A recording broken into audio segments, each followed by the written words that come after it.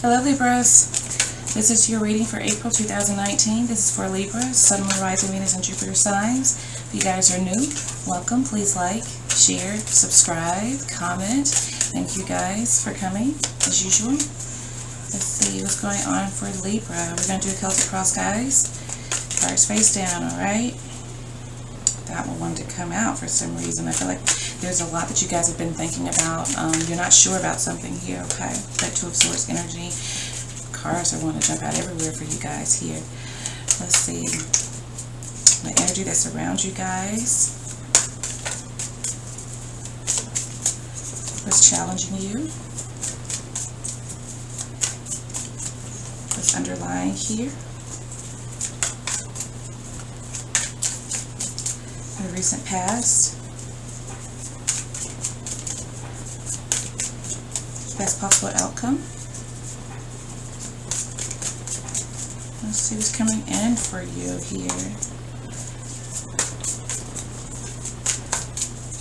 How you guys are viewing this situation currently. The influence. Okay. Your hopes or fears there.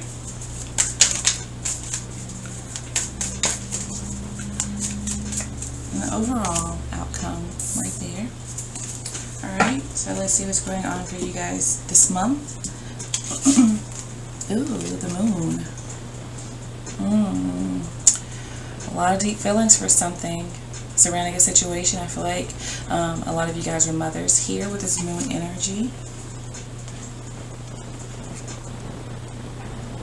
There's a lot of emotion, I feel like, you guys are feeling, and you feel like, you know, it's evident in a situation, okay? There's a lot that you guys are not sharing here, okay? What's challenging you is the devil, okay? It's a lot of anxiety, I feel. A lot of fears surrounding something here. Capricorn energy, Piscean, Cancer energy here. But a lot of fears. There is definitely, I'm feeling like, excuse me, there's an attachment here. There is definitely, I feel like, some codependency going on in this situation. There's something that is being overdone. Okay. I do feel like, you know, there's definitely, I feel like, an emotional codependency in going on in a situation here, okay? Let's see what was going on in the recent past. Five of Wands. Feeling very conflicted around a situation, looking for stability, and seeing it so very close that you can put your hands on it. But there's been a lot of conflict in the past, okay? I feel like you guys were so close to obtaining, you know, your personal happiness in a situation, in your home. Let's see how you're viewing the situation currently. The Nine of Cups here.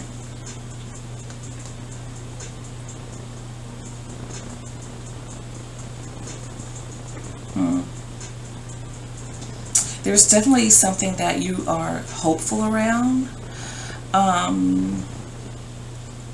You feel like there is definitely, you know, growth in a situation. I feel like you guys are happy. I do feel like there's something that you're definitely holding on to here that really makes you happy.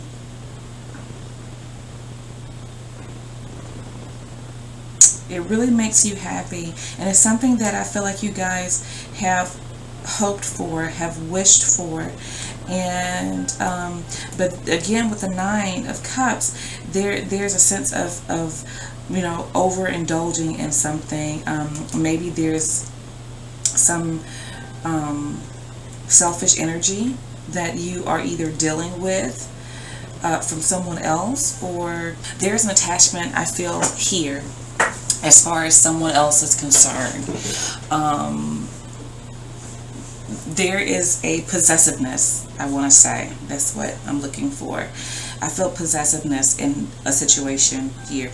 Let's see what the underlying factor is. Here's a Page of Pentacles.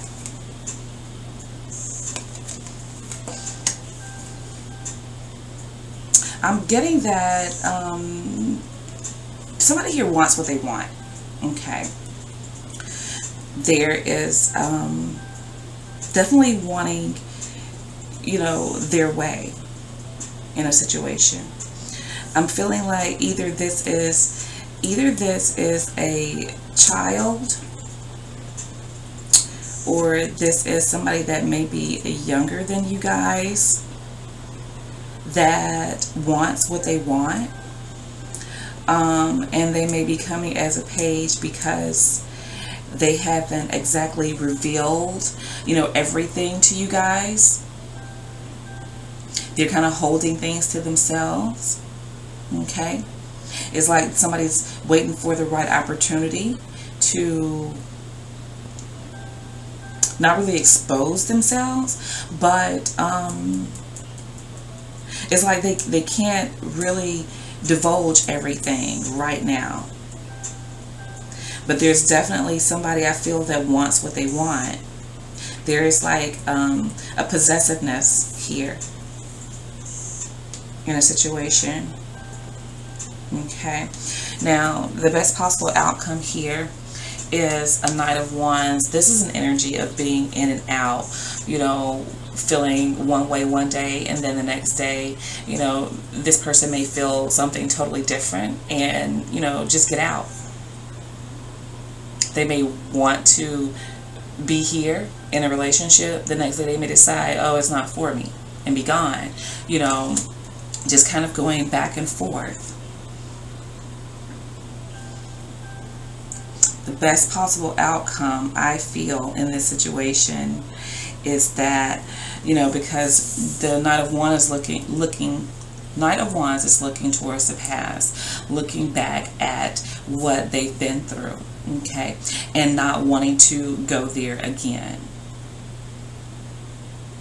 So what I'm getting is the best possible outcome in this situation for you guys. What you want is to be happy. That's all you're looking for, okay?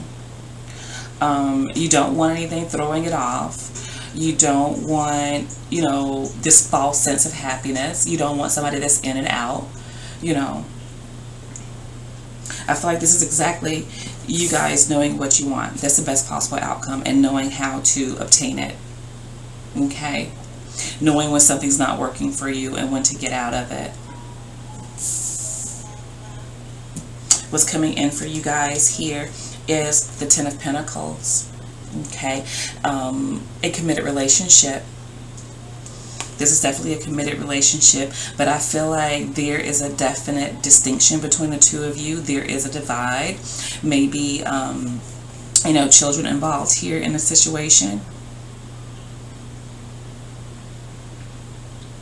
I feel like there's a lot that you guys, your intuition is on point, I do feel, but I do get that, you know, some of you guys kind of some of you just ignore it sometimes, okay, and the ego kind of steps in the way, and I feel like that is something that you guys struggle with a little bit. Because I feel like your intuition is definitely on point. I feel like you know certain things, but you talk yourself out of things here. Okay. But there's definitely a committed relationship, I feel like, coming in for you guys here. Now, the influence here is the Three of Pentacles, actually, you know, working with people. Okay. Getting along, building on something. Bringing your resources together to build something here. Maybe this is actually moving in with someone here. Okay. Figuring things out, compromising, working things out. Okay.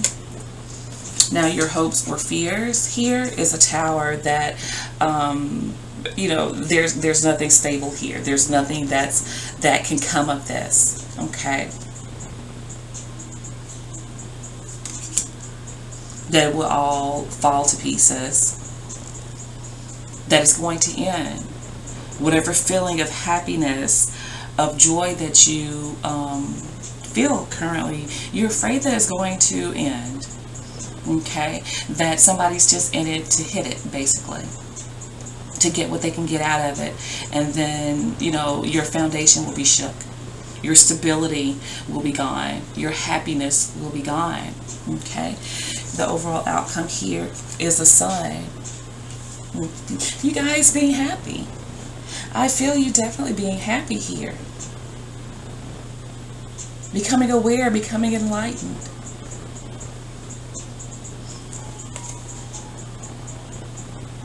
Becoming aware and enlightened. Okay? Now, this could be you by yourself. Here with your children or, you know, your family. Okay? But only you guys know your situation. Only you know your situation. You know, there's only one person in that card, one adult in this card is the reason why I say that.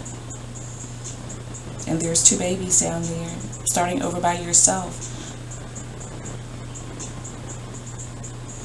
Or you could be happy with someone. You know, not everybody wants to be in a relationship. Okay. So, we have Pisces, we have Taurus, Virgo, Capricorn here.